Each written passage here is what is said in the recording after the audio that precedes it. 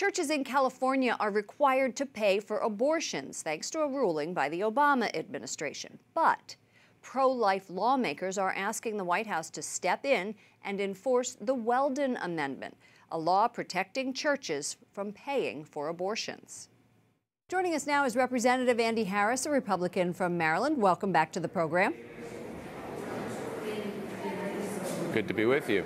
You met with Health and Human Services Secretary Tom Price last week about state regulations that require California churches to pay for abortions. What did you ask the administration to do?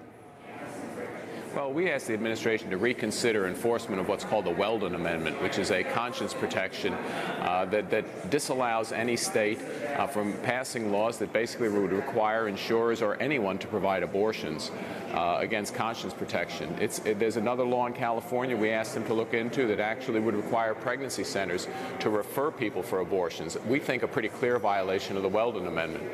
The last administration was unwilling to enforce the Weldon Amendment. We think this administration will. Well, the conscience rights that you talk about, explain that briefly.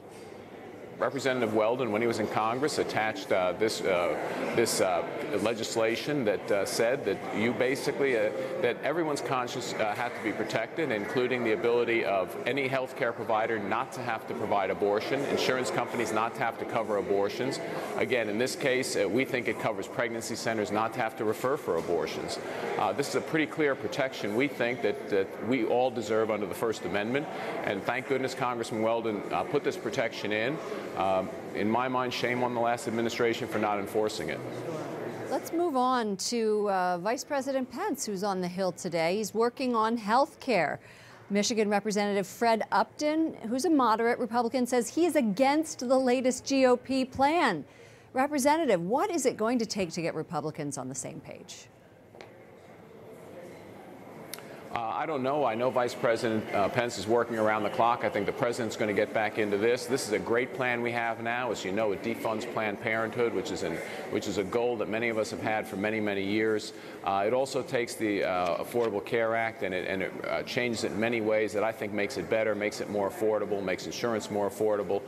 So again, the administration, the leadership is working to change those few minds that we need in order to have a majority of votes and hopefully to pass this on Thursday this week. That last round was really a blow to the president, that health care round. How is his relationship right now with Congress? Would you say it's adversarial, good? I think it's good. I think again, with the Republicans in Congress, I think it's a good relationship. I think that he probably realizes that this version of the health care bill was actually better, not only for him, but for the country especially, and for people who have to buy insurance than the last version. I think he is disappointed, though, that, again, he tried to reach across the aisle to get people on the other side of the aisle to work with him, whether it's on the budget that we're going to vote on, whether it's on this health care bill, and was rebuffed. Okay, well, thanks for checking in with us. We appreciate it. Representative Andy Harris of Maryland.